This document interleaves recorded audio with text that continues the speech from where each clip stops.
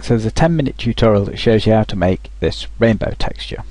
Now what I'm going to do in this video is show you how to use this texture in conjunction with a product made by Horror and myself, which is available here. If you go to Bryce tutorials.info Bryce downloads, down this list, you will find the Bryce 7 Scene to HDRI backdrop converter, which is a bit of a mouthful. I just call it the scene converter, and this allows you to take an entire Bryce scene and turn it into a 360 by 180 angular mapped HDRI backdrop. We're just going to use it in a very simple way here, and I can demonstrate how it's all going to work. So from the product, I'm going to use the hybrid scene converter, but any of the 3 scene converters would do, and I'm going to load it in here, and this is how it looks when you load it as default, and it's just showing you how it's mapping the scene. We don't have to worry about the technicalities of that. There's plenty of tutorials that comes with the product. I'm just going to use it. So I'm going to create a default sphere. I'm going to enlarge that sphere so it's sitting inside the scene converter. I'm going to modify the material. I'm going to use the ambient channel. I'm going to go hold the shift key down and get hold of the texture that we made in the other tutorial, which was in this one category for it, rainbow texture, and I'm going to use spherical mapping, and I'm going to set it at 10%, which means it will provide one full spectra all the way around. Turn the ambient up, turn the diffuse down, so you can see that's now lit with ambient. Go into the sky and fog tab there and make sure we've got ambient to drive the effect and it's at full value. Then switch to the perspective camera and render, and inside the circle is our angular mapped image, and this, when it's been rendered, will go to File and Export Image and go Rainbow HDRI and save it in HDR format. And so now I've captured that. I've prepared a scene, a very simple scene. This is a Stanford dragon that came from the Stanford repository that Graham Dretch provided me with, and this is going to be the subject of the scene, and I'm going to light it with the HDR I've just created. So I'm going to Sky and Fog, go into the Skylab, image-based lighting, use HDRI, open, navigate to where I've saved my HDRI image in HDR format, load that in. You can see it looks the same now. I can use render in scene, right, and you can see as yet it's not producing much light, so I'll increase the value of the light coming from the probe. Right, what I want to do, because of the way this scene was captured, it favours having a good quality of information above the horizon. I need to reorientate it so that this point here is back at the apex, and to do that I need to set the yaw to 180, the pitch to 0, and the roll to 180.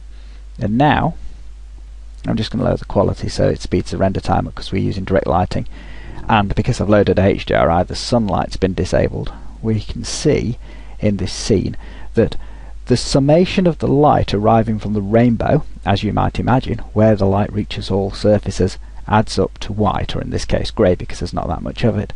And otherwise, then, because the shadow casting of the discrete light sources, it covers out certain parts of the spectrum and leaves rainbow coloured shadows, and it also has the effect of colouring the dragon on certain sides.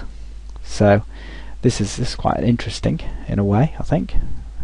But we can utilise the pattern still further, not just with the light source. I'm just repositioning the camera slightly so we can focus on the model and see what's really going on there.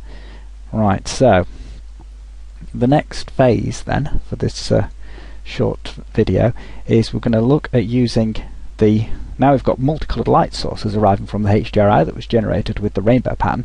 We're going to modify the material properties of the dragon itself. So if I go in here to the material lab for the dragon, I'm going to use diffuse, and then hold down the shift key and find the pattern. So where was it? Here we go, and it's decided to parametric map. We could try spherical mapping to start with, and I'll set the value to 20. So that is as it had been stored, because it had loaded in another texture component. As I explained in the previous video, it brings in its own mapping mode and scaling factor.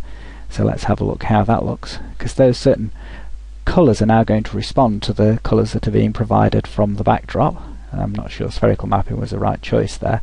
I'm going to try a reflection map, see what happens there. That's a little bit more interesting now. The other thing that I mentioned doing was controlling the effects of the anisotropy, which is a vector, from the colours of this. So if we use that and we control the specular colour with the pattern as well, so these are all colour controls and not alpha controls. The anisotropy, unlike these, is controlled, well, bump height's controlled by the height map. Displacement doesn't work, it just crashes. Would be nice if it did work. These are controlled by alpha, and this one's controlled by colour, and it's a vector. So we can now control the specular effect from that, but you can't see any difference in this render yet, and the reason for that is that HDRIs don't generally produce a lot of specularity in the effect channel, but you can force them to, but you have to jiggle with the values a bit. So if we turn the specularity right up, even the preview you can't see much difference.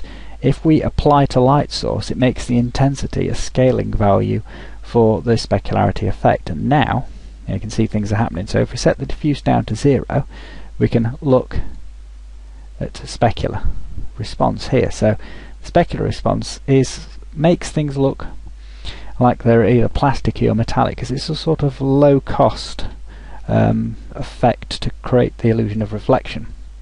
So we can turn that up, it is given a bit of a metallic effect, and then we can add a bit of diffuse back in as well, if I can get the right control.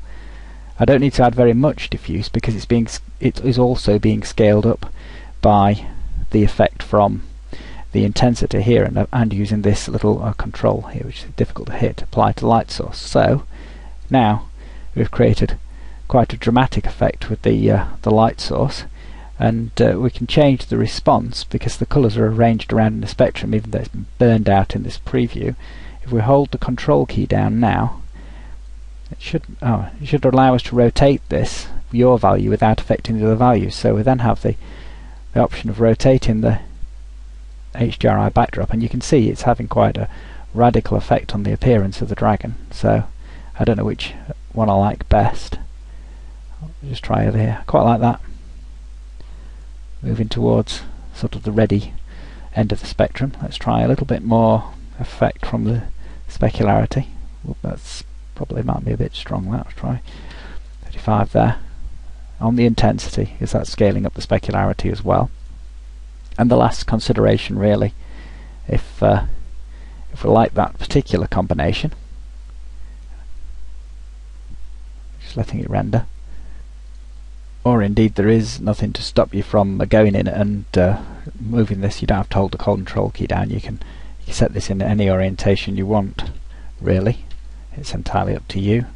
And you can even type in discrete values like that, for example, which I was looking at earlier, and you offset the effect of the intensity of the specularity against the HDR effect. So by increasing the intensity value here, the effect is scaled up, with the specularity is scaled up. That's quite a bit over the top, I think, there actually.